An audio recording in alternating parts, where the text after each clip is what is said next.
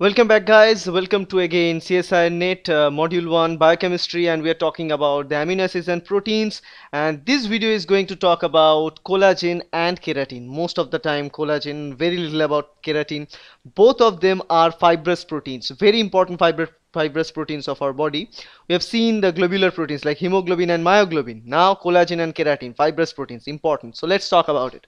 Let's begin with collagen, which is the most abundant protein in our body, because where is collagen present? Answer: where not? I mean, every tissues you can find collagen, almost everywhere. So it's the most abundant protein in human body. Answer is collagen. Now this protein is a trimeric protein, remind you. So three different peptides are produced and then they wrap around each other to form helical structure. But remember, this helix is not an alpha helix. It is not alpha helix. Be very careful about that. They produce helix, three chains wound around each other, produce helix, but not an alpha helix.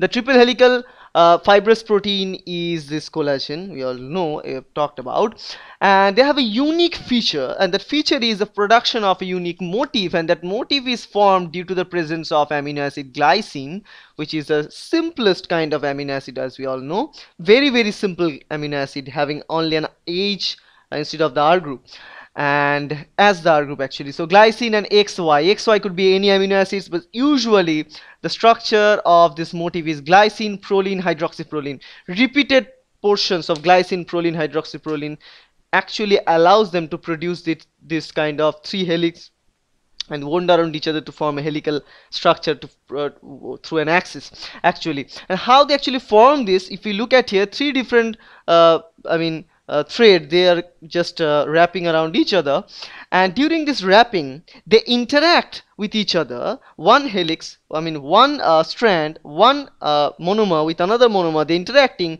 via hydrogen bonding. So here comes a force, because always there should be a force. The force that is present there to help them bind is hydrogen bond, and that is the answer. So they produce this hydrogen bonds, but remember, the hydrogen bonding is not between the amino acid there, it's between two different separate chains. Now once they produce that, they are good to go. Now here comes down this hydroxyproline. So from where the hydroxyproline is originated, because we all know hydroxyproline is not the general amino acid what we usually know about. So it's a different amino acid, it's not the essential one, so it's being made inside the body, and this amino acid is made from metabolic processes from a precursor, and the precursor is ascorbic acid. That's right, it is ascorbic acid. So from ascorbic acid, via some metabolic pathway, they produce hydroxyproline, which is found to be playing a very important role in the production of this characteristic unique motif for collagen: glycine, proline, hydroxyproline. Now here we go. Usually people thought that proline is a kind of bulgy group, it usually cannot be present, but actually glycine and proline can actually stay together and they form this remarkable structure in nature.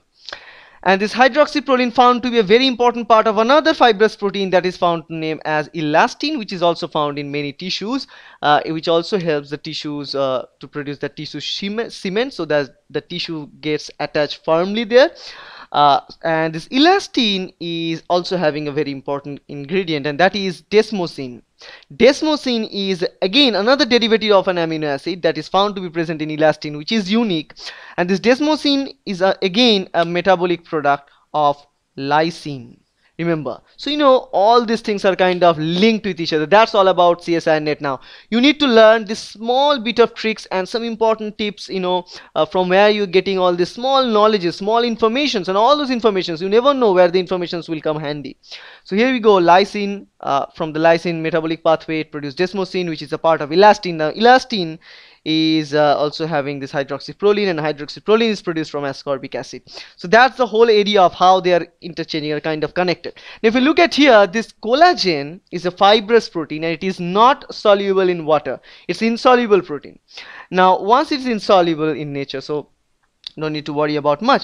Now here we go. Elastin is again another insoluble protein. If you look at here, Little about another fibrous protein, which is keratin. We haven't focused on keratin yet.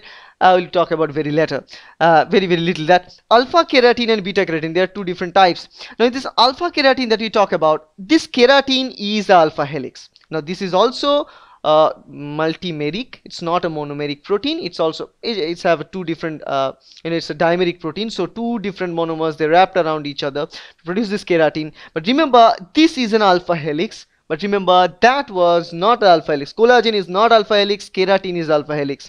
So alpha helix proteins, they produce alpha helices, and those helices kind of interact with each other, right? And what we find in alpha keratin is hydrogen bonding, and hydrogen bonding between, you know, those interaction between the R groups and amino acids that are present, and intra-chain sulfide cross-link. Now the intra-chain sulfide cross-link between the helices, remember, they are not present between amino acids. I repeat, the intra-chain disulfide linkage, the disulfide bridges that are found in keratin is very common, but that is not present in single. So actually, if these are the two different monomers, now in each monomer you won't find this bond.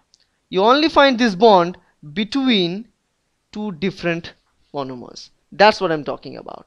And they have hydrogen bonding between each other, and the hydrogen bonding is actually between the alpha helices to hold this structure together, right? Because you know, in all those fibrous proteins, the exact idea of the fibrous protein in body to hold the tension and also to stabilize our tissue, so they need to have, you know, they need to be very strong, so they are attached always with small interaction and forces like hydrogen bonding, and it helps them to be organized together. So that's about it. See you at the next time.